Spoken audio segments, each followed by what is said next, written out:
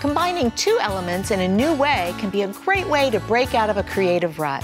Today, color and texture shake hands and complement each other.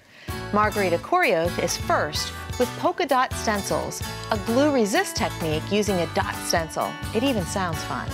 Then Patricia Kennedy-Zafred introduces us to easy immersion dyeing using ziplock bags for fantastic color. I'll finish up with a quilted wool pincushion, from dyeing the wool to sewing, adding embroidery, and even stuffing with ground walnut shells. Color meets texture today on Quilting Arts.